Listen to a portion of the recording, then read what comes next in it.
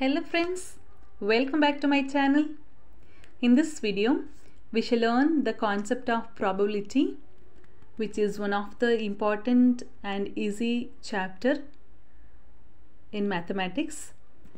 So this is given in the syllabus of 2022 Gpstr exams. So before moving to the video, if you are new to the channel, please do subscribe and press the bell icon. Hence, you will get the notifications of all the video we upload here in our channel related to Gpstr exam, TET and competitive exams also. So let's move into the topic now. Let's learn probability. The theory or the probability statement, it's on measurement of uncertainty. It says about measurement of uncertainty is the theory of probability. So when we say about probability, it's a chance of happening of an event. So you conduct an event. So what are the chances? How many chances the event could happen in that? It is expressed in the formula P of E is equal to the event happened divided by total number of trials. Before moving to the solutions or the sums, let us check out with the few important terms related to probability. Experiment. So experiment is nothing but the well-defined outcome. I give an example so that you understand it in a better way. For example, you just toss a coin and the outcome will be either you will get head or tail. That will be the outcome. So it is well defined. So that is called as experiment. Moving on to random experiment.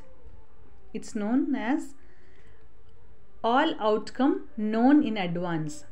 Again, I take the same example here. You see, when you toss a coin, we know that either you will get head or you will get tail as an outcome. So this is well known already. You knew about that. So that is called as random experiment. Sample space is set of all possible outcomes is called as sample space. So if you have two coins and if you are tossing this simultaneously, what are the possible outcomes? Okay, either you may get both head or you may get both tail, or you may get one head and one tail, or you may get one tail and one head. These are the sample space or set of all possible outcomes. Then equally likely outcomes means there are equal chances. In case of a tossing coin, you have either head or tail. So here you will get head once as an outcome or tail as an outcome. So you know that is equally a likely outcome. The term event means an outcome of a random experiment. Okay, is called as event. And there are two types of probability. One is empirical or experimental probability. The other one is classical or theoretical probability. All these probability we learn in the text form is an example of theoretical or classical probability. Suppose if you are performing that action experimentally, you are having a coin and you need to find out the probability in that case of you get a head at once. So if you are tossing the coin twice and you are getting how many times you got the head in those two chances, then you can say that it is experimentally performed and it is empirical probability. Okay, clear? Now we shall move to the sums. Actually, these kind of sums will be asked for multiple choice questions. In this model question paper of 2022 Gpstr exam also, there was a question based on this probability. It was simple question and easy. If it is asked for multiple choice, you don't need to substitute for the formula and you calculate it and write. You can directly answer the question. Hence, you can save time. If you find a question like this, find the probability of getting a head when a coin is tossed once. So you are tossing a coin only once. So what is the probability of getting head? So you may get out of two, either head or tail you will get. Out of that one head, how many times you will get? Only one times. So 1/2 is the answer. Second one, in a single throw of die. So die is a singular form of dice. You know, dice is like a cubical form like this. It will have 6 sides and there are dots on that. For one side there will be 1 dot, next side 2, next it will be of 3, then 4, then 5, then 6. It's like this die. You all are aware of that. So die is a singular form of dice. In a single throw of a die, find the probability of getting a number less than or equal to 2. So in a die you have 6 probability, 6 sides. So out of 6, how many, what is to be calculated? You have to calculate a probability of getting number less than or equal to 2. So 1 twice, which is less than or equal to 2 is 2. So 2 divided by 6, on simplifying we'll get as 2 ones are 2 threes are, so 1 by 3 is the answer.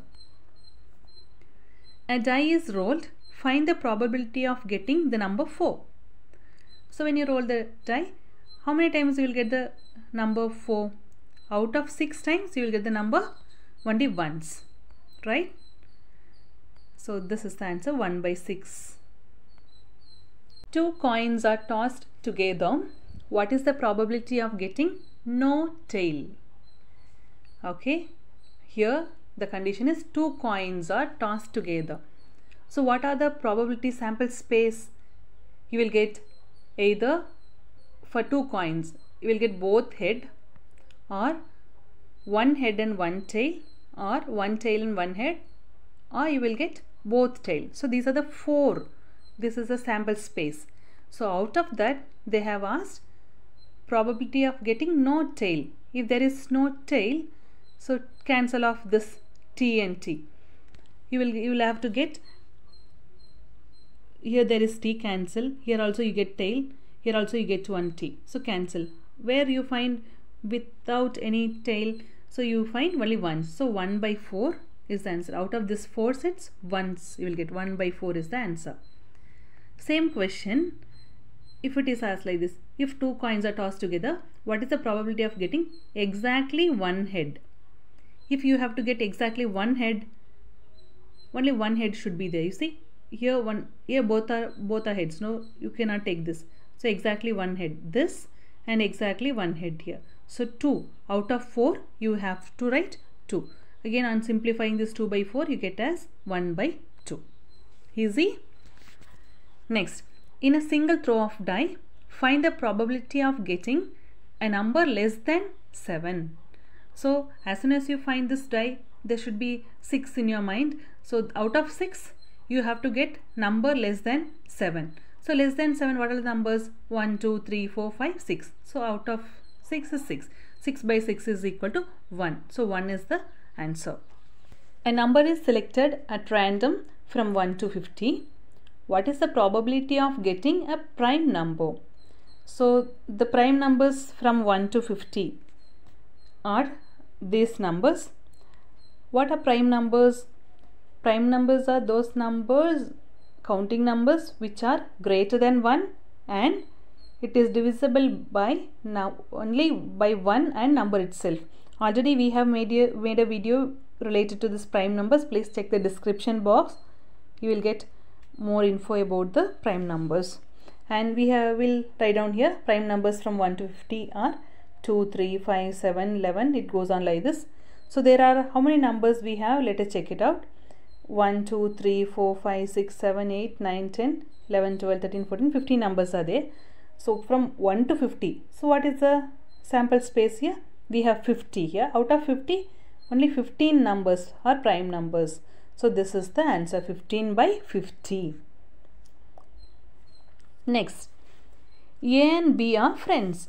What is the probability that both will have the same birthday? And second point, different birthdays.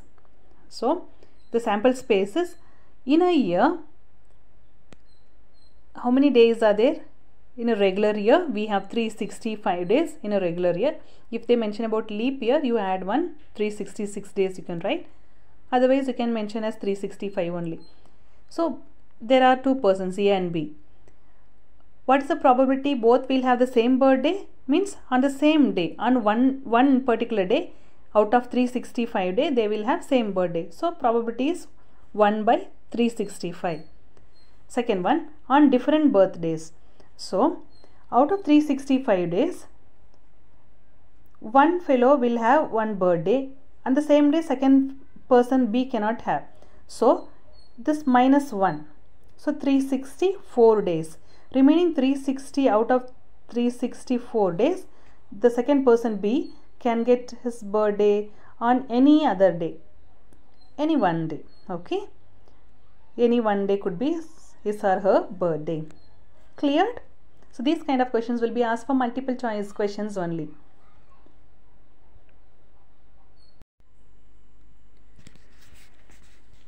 There are two types of events mainly, complementary events and mutually exclusive events.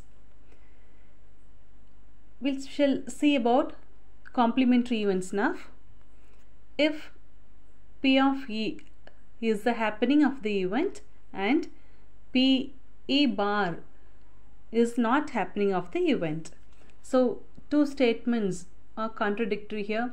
One is happening, the other one is not happening. Therefore, this can be represented in a formula P of E plus P of E bar is equal to 1. And E and E bar are complementary events. Okay.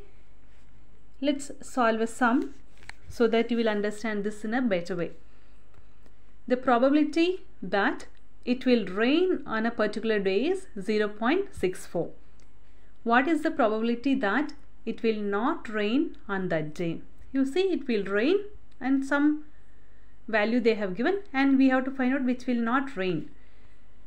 So in case of a descriptive type, we need to write all these considerations. Let A be the event of raining, and then A bar is the probability of not raining.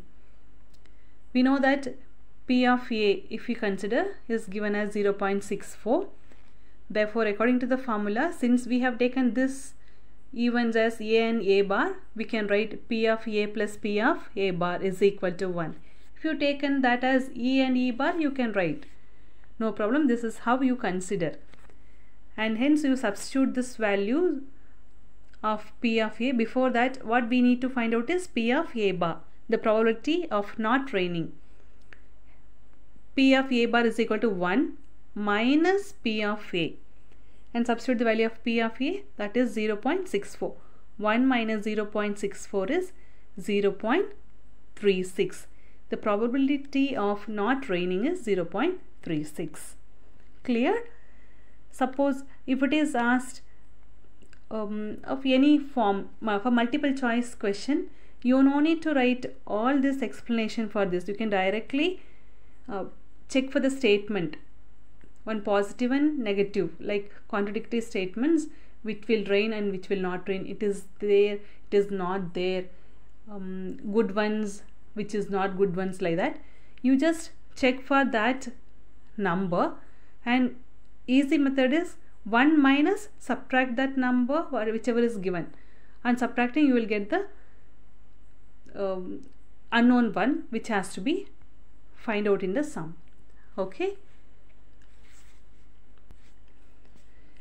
On moving to mutually exclusive events,